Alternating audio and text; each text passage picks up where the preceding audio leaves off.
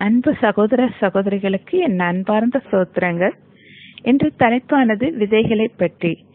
மத்திய சுவிசேஷத்துல 13ஆம் அதிகாரத்துல 2-23 வரைக்கும் நீங்க வாசித்து பார்த்தீர்கள் என்றால், இயேசு அவர் அநேக விசேஷங்களை ஊமைகளாகவே அவர்களுக்கு சொன்னார். கேளுங்கள், விதைக்கிறவன் ஒருவன் விதைக்க புறப்பட்டான். அவன் விதைக்கையில் சில விதை வழி அருகே விழுந்தது. பறவைகள் வந்து அதை பட்சித்து போட்டது.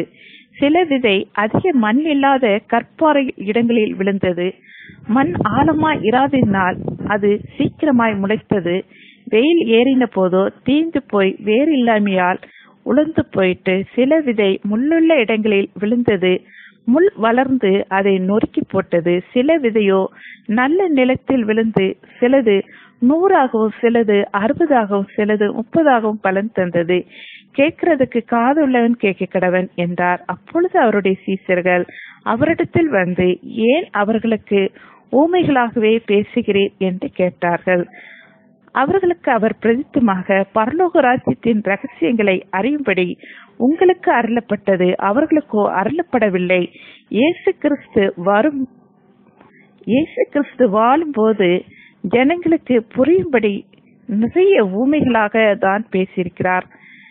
எப்படி இன்று ஊழியக்காரர்கள் ஒரு கதையை வைத்து புரியும்படி ஜனங்களுக்கு சுவிசேஷம் சொல்லுகிறார்களோ, அதே போல்தான் அப்பொழுது ஜனங்களும் ஆவலாக கேட்கிறார்கள். அது மட்டுமல்ல, இப்படி சொன்னாதான் மக்களுக்கு புரியவும் செய்கிறது. அவர்கள் கண்டும் காணாதவர்களாகவும் கேட்டும் கேளாதவர்களாகவும் உணர்ந்து கொள்ளாதவர்களாக இருக்கிறபடியினால் நான் ஊமைகளாக அவர்களோட பேசுகிறேன் என்று இயேசு கிறிஸ்து சீஷர்களிடம் கூறியதை வேதத்தில் நீங்கள் படிக்கலாம். ஏசாவின் தீர்க்கதரிசனம் அவர்களிடத்தில் நிறைவேறுகிறது. அதாவது, காதார கேட்டும் உணராது இருப்பீர்கள், கண்ணார கண்டும் காணாது இருப்பீர்கள், அறியாது இருப்பீர்கள்.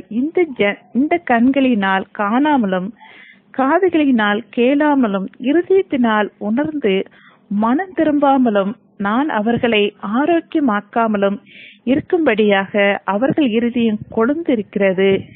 காதால் மந்தமாய் கேட்டு தங்கள் கண்களை மூடிக்கொண்டார்கள் என்பதே.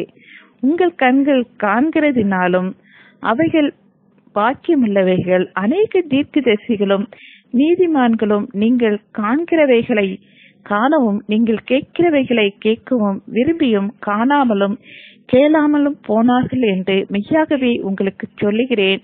ஆகையால் விதைக்கிறவனை பற்றிய ஊமைகளை கேளுங்கள்.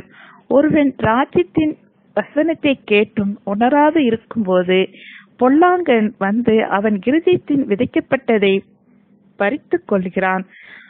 அவனே வழி அருகே விதைக்கப்பட்டவன், கற்பாறை இடங்களில் விதைக்கப்பட்டவன். வசனத்தை கேட்டு உடனே அதை சந்தோஷத்தோடு ஏற்றுக்கொள்கிறவன். ஆகிலும் தனக்குள்ளே வேறு இல்லாதவனாய் கொஞ்ச காலம் மாத்திரம் நிலைத்திருப்பான். வசனத்தின் நிமித்தம் உபத்திரமோ துன்பமோ உண்டானவுடனே இடரல் அடைவான். முள்ளுள்ள இடங்களில் விதைக்கப்பட்டவன் வசனத்தை கேட்கிறவனாயிருந்தும் உலக கவலையும் ஐஸ்வர்யத்தின் மயக்கமும் வசனத்தை நொறுக்கி போடுகிறதுனால் அவனும் பலனற்று போவான். நல்ல நிலத்தில் விதைக்கப்பட்டவனோ வசனத்தை கேட்கிறவனாகவும் உணர்கிறவனுமாய் இருந்து 100ஆகவும் 60ஆகவும் 30ஆகவும் பலன் தருவான் என்றார். நாம் இப்பொழுது எந்த இடத்தில் விதைக்கப்பட்ட நிலமா இருக்கிறோம்? வழி அருகேவா, கற்பாறைகளிலா, இல்லது முள்ளுள்ள இடங்களிலா, இல்லை நல்ல நிலத்தில் நாம் எப்படி இருக்கிறோம் என்பதை நம்மை நாமே யோசித்து பார்ப்போம்.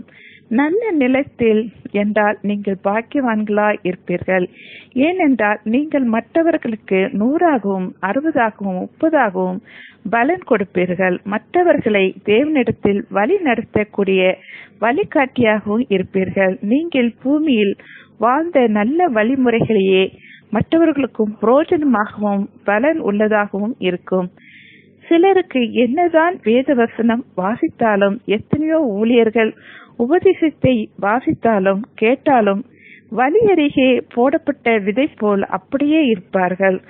ஒரு மாற்றமும் தெரியாது. சிலர் இயேசுவை பற்றி தெரிந்த கொள்ளவே விரும்ப மாட்டார்கள். இவர்களே வழி அருகே விதைக்கப்பட்டவர்கள். இவருடைய அறியாத்தனமாய் இருப்பதை அறிந்த பிசாசானவன் பறவை போல் அந்த வசனத்தை, அந்த விதையை அப்படியே எடுத்துக்கொண்டு போய்விடுகிறான்.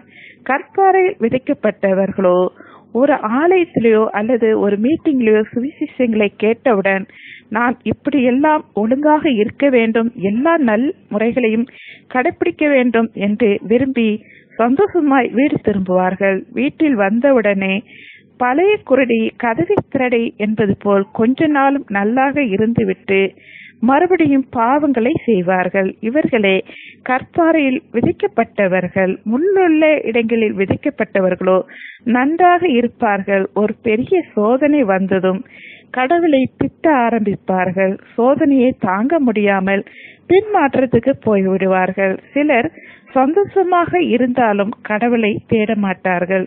இப்படிப்பட்டவர்களே முள்ளுள்ள இடங்களில் விதைக்கப்பட்டவர்கள். நல்ல நிலத்தில் விதைக்கப்பட்டவர்களோ என்றென்றும் கடவுளோடு இருந்து 30ஆகவும் 60ஆகவும் 100ஆகவும் பலன் கொடுப்பார்கள். அவர்களிடம் எந்த பிசாசின் தந்திரமும் எடுபடாது. சோதனையோ வியாதியோ கஷ்டமோ வறுமையோ பாடுகளோ எது வந்தாலும் தேவனை விட்டு பிரிய மாட்டார்கள். எந்த நேரத்திலும் கர்த்தரையே துதிப்பார்கள். அத்திமரம் துளிர் விடாமல் போனாலும் திராட்சை ரசம் குறைப்பட்டாலும் ஒலிவ மரம் எண்ணெய் பயன் கொடாமல் போனாலும் கர்த்தரை விட்டு விலகவே மாட்டார்கள். என்றென்றும் தேவனுக்கு பிரியமான பிள்ளைகளாகவே இருப்பார்கள். இப்படி இருக்கும்போது பிசாசானவனால் இவர்களை ஒன்றும் செய்ய முடியாததால் இவர்களை விட்டு ஓடி விடுவான். இவர்கள் இன்னும் தேவனுக்கு உகந்த வாசனையாகவும் என்றென்றும் ஜீவிப்பார்கள். எந்த விதையும் நிலத்தில் விழுந்து செத்தால் ஒழிய புது செடியோ அல்லது மரமோ கொடியோ வரும். எந்த விதையும் சாகாமல் செடி முளைக்காது. இயேசு கிறிஸ்து பூமிக்கு நமக்காக வந்து சிலுவையில் அறையுண்டு மரித்ததால் நம் எல்லோருக்கும் பாவ மன்னிப்பு உண்டாயிருக்கிறது. அதே போல நாமளும் பூமிக்கு விதையாகவும் உப்பாகவும் விளக்காகவும் மற்றவர்களுக்கு புரோஜனமாகவும் வாழ்ந்து 30ஆகவும் 60ஆகவும் 100ஆகவும் பலன் கொடுக்க வேண்டும். அறுவடை மிகுதி, வேலையாட்களோ கொஞ்சம் வேலையாட்களை அனுப்பும்படி வேண்டிக் கொள்ளுங்கள் என்று சீசர்களிடம் இயேசு கிறிஸ்து சொன்னதோடு சீசர்களையே உலகெங்கும் போய் சகல ஜாதிகளையும் சீசராக்கி பிதா குமாரன் பரிசுத்த ஆவியின் நாமத்தினாலே அவர்களுக்கு ஞானஸ்நானம் கொடுத்து நான் உங்களுக்கு கட்டளையிடும் யாவையும் அவர்கள் கை கொள்ளும்படி அவர்களுக்கு உபதேசம் பண்ணுங்கள்.